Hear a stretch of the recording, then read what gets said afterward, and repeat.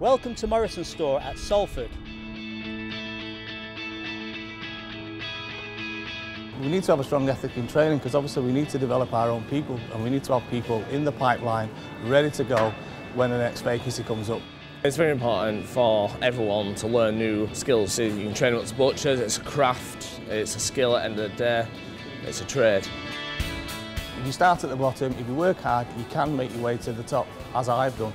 I started as a student in 1982 and worked my way from the bottom right to being store general manager of a brand new store. Working at the heart of the community is really important to us. Obviously our customers come from the local community and our colleagues are part of the local community, so we really feel that we need to be part of that integration. Obviously people around here just want to get jobs and stuff, and it is good to see a lot of people working around here. When we all got the job here, it was so great, so good.